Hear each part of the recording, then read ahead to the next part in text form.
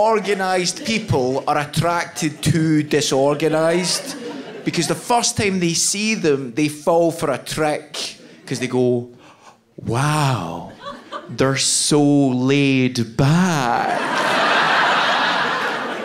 They must have everything organised.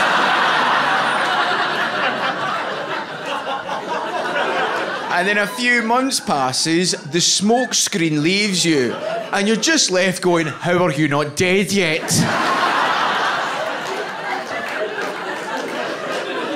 And by this point, it's too late, because you're thinking, I wonder if I should break up with them, because I thought they'd be organised, but in fact they're disorganised, and I'm having to organise my life and their life. I'm exhausted, I haven't slept ever since I met them. Oh my, maybe I should break up with them. I can't break up with them. I've made plans for us both.